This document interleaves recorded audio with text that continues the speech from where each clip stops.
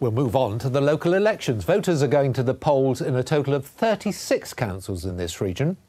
24 are run by the Conservatives, 6 by Labour and 4 are in no overall control. And there are 2 new authorities in Suffolk fighting elections for the first time.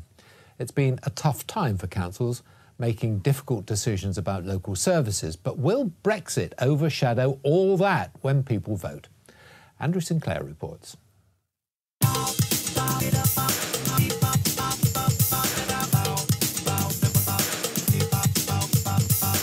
It's nearly that time of year again when we get a chance to say who should run our local council and be responsible for things like sweeping the streets, looking after parks and deciding where new homes should go.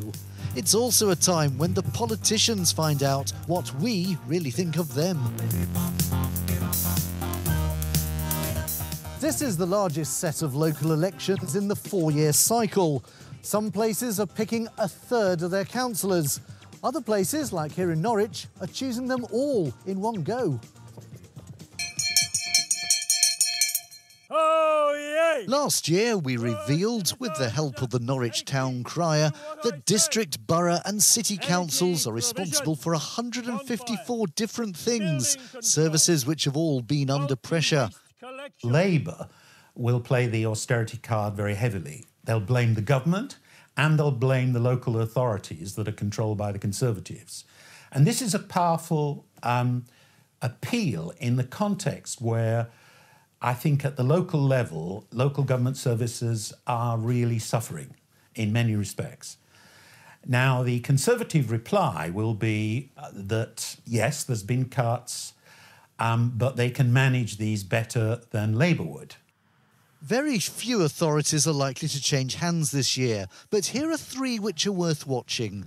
In Colchester, the Tories need just 1 seat to win, and there's a major row over plans by the ruling coalition to spend £200,000 on a giant statue of an elephant. It's supposed to be inspired by the entrance of the Roman Emperor Claudius into Colchester in AD 43, when he was apparently riding on a herd of elephants. But the Conservative group says this is a ridiculous waste of taxpayers' money and the money could be spent far better somewhere else. In North Norfolk, the ruling Conservatives fell out last year and the Liberal Democrats took over. The Lib Dems have made this one of their target councils for these elections. Liberal Democrats really think they're in with a chance to win this council in the local elections. I mean, after all, the council was run by the Liberal Democrats from 2003 to 2011, and the local MP, Norman Lamb, is a Liberal Democrat himself, so they've clearly got quite a strong base of support in North Norfolk. But of course, it was in the hands of the Conservatives until we had the latest vote, so if the Conservatives get their act together, they could also take control too. Peterborough keeps flip-flopping between Conservative and no overall control. The Tories are currently in charge just. But what impact will the conviction of its MP for perjury and the recall petition to have her sacked have on these elections? It's going to be interesting to see whether it makes people more engaged in politics or the opposite because they're fed up of politicians.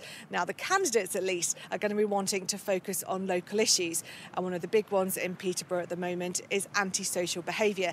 The police have upped their patrols in the city centre and residents are complaining about gangs and feeling threatened by people using weapons and drug dealing. Because these are local elections, some people might actually vote on local issues, but often it's national issues which sway them. And this year, there's one in particular. Polling suggests that people think that Theresa May has made a mess of the Brexit negotiations, so it doesn't reflect well on the Conservatives. But they also feel that Jeremy Corbyn couldn't do any better, so it doesn't reflect well on Labour either.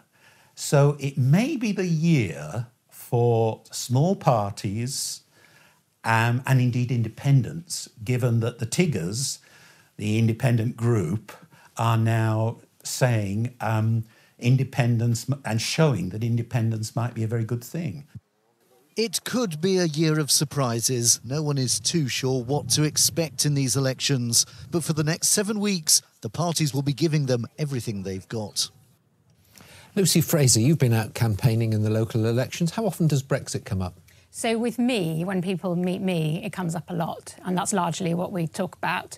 But when the local councillors go out or volunteers go out, people tend to talk to them about local issues. I was speaking to a Liberal Democrat last week, and he said it has not been mentioned once. So if he's not a national politician, I would understand that. And I do hope that people do vote on local issues because, I mean, in East Cambridgeshire, they've frozen the council tax for 6 years and still delivered services. We've had a bypass built, we've got a swimming pool built. This is not campaigning. Well, I just hope that they get some credit for the work that they've done on local issues and it's not overshadowed by what is a national debate of which they have very limited input into. I presume this is the first time in local elections since you've been an MP when you haven't been out. Yeah, I won't be out campaigning for local candidates. Of course, the independent group isn't running candidates, not a political party. In a sense, the dilemma for me is what I do with my ballot paper, because like millions of other people, I feel politically homeless and there isn't an alternative that I feel I can credibly vote for.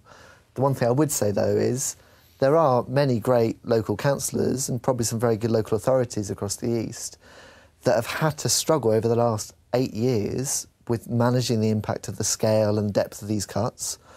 It would seem crazy to me at the point where we're getting to the point where you can see the end of austerity that we'd plunge ourselves back into it.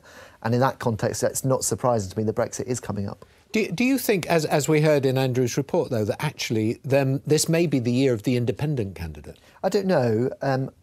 Anecdotally... Not your group, but... Yeah, exactly.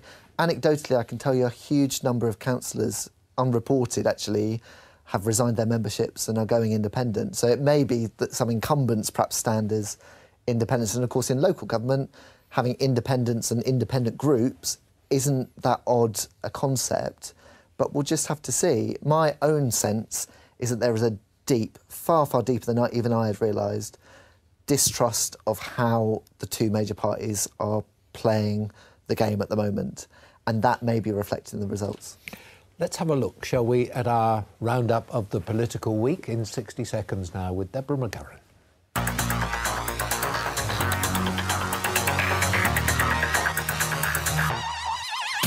Voters in Peterborough to be given the chance to decide if Fiona Onasanya should remain their MP.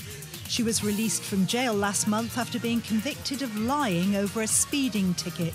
If 10% of people living in the city vote for her recall, it will trigger a by-election.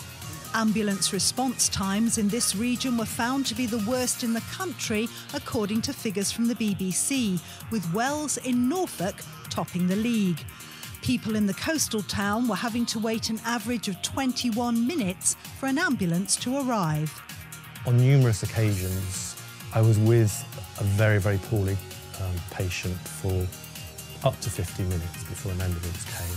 On World Book Day, primary school pupils encircled an Essex library threatened with closure. Essex County Council is consulting on whether to close a third of the county's libraries. And this from Suffolk Coastal MP Therese Coffey. Well, I never had a dream come true till I was elected to Parliament. She quoted 6 sets of lyrics from pop band S Club 7 in a speech on chemical regulation.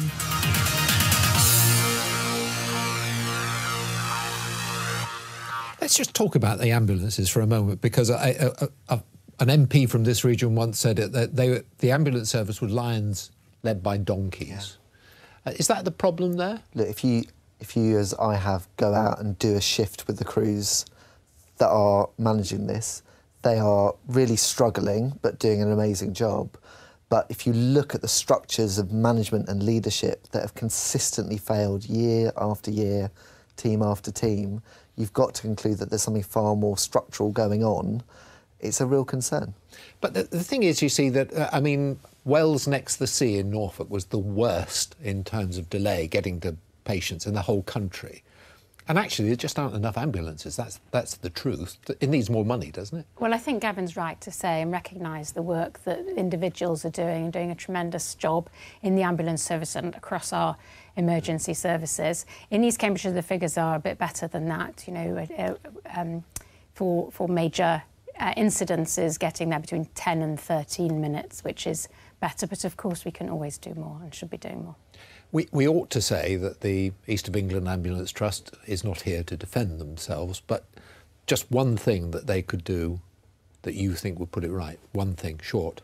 I think you've got to look at your allocation between rural and urban, and I have to say we do slightly better on the performance because we're an urban area.